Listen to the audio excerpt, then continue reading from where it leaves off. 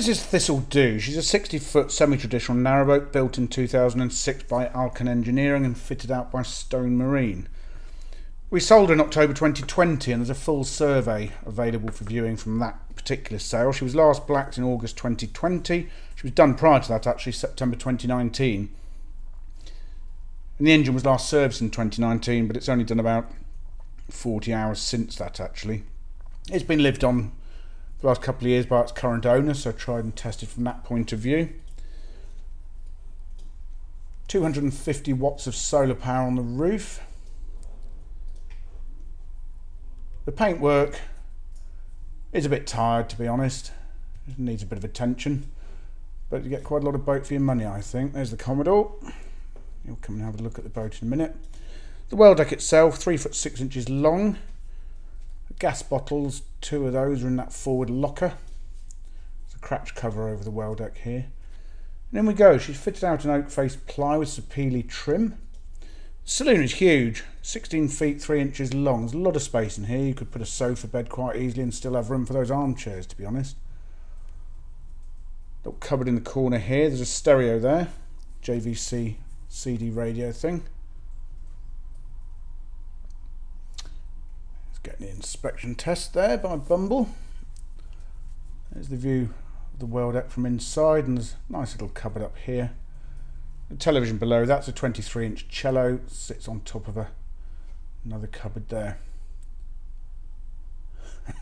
Like the way Bumble keeps looking in. That's a secondary water tank, actually. The original owners from the previous sale thought the water tank, they needed more capacity, so that's under that bench seat thing there. It's a Morso Squirrel solid fuel stove. There are 450 litres in total now of water. There's a view down the galley, the saloon. And into the galley, it's another good sized room, 11 feet 6 inches long. Behind here is just storage. The washing machine's next to that. It's an Indesit. Acres of workspace in here. The fridge itself, that was new in 2019. That's a 12-volt Lec fridge. There's an ice box in there as well. These are quite useful. Cupboards down the rest of the galley over there. The cooker.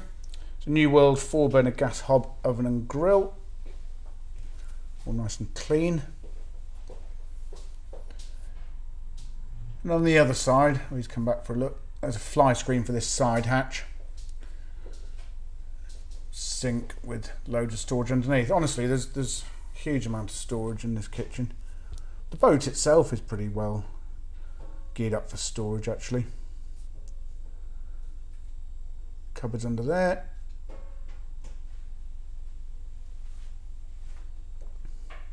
So between the galley and the saloon, you've got 27 feet of living space. That's the view down. Head height on the boat, 6'5". All the lights are LED. Down this corridor to the bathroom. The loo is a Thetford cassette. There is a spare cassette on board. That basin is ceramic. Good storage cupboard underneath. And the shower sits over this bath. Hip bath, I suppose I should call it. And the bedroom, that's in the rear cabin. The bed itself is 6 feet 6 inches long, 4 feet wide. Storage underneath. Little shelf over the head end of the bed. Little shelf in the corner actually as well there for a cup of tea or something, or gin and tonic. Cupboards under here. Nice little dressing area, back of the bedroom here. Bank of 4 drawers. Cupboard up there. And then here's a bit of a wardrobe. Hot water tanks in there. Hot water, by the way, is heated by the engine, or there is also a 1 kilowatt immersion heater on board. There's the electrics, fuse boards and things. And out onto the semi-trad deck. The bedroom itself was 11 foot 3 inches long, so all the rooms are generously proportioned. And there's a view from the helm. Storage lockers stroke bench seats either side of this deck, and there's a useful little seat for the pilot. The engine's in here. It's a Beta 43. That was new in 2011. It's a hospital silencer. With that, She handles quite nice actually. The boat's got an Axiom propeller on it. That was new in 2012. The gearbox was replaced. It's a PRM 150 in 2011. Battery bank. 3 Ledger batteries. They were new in 2019. 1 starter.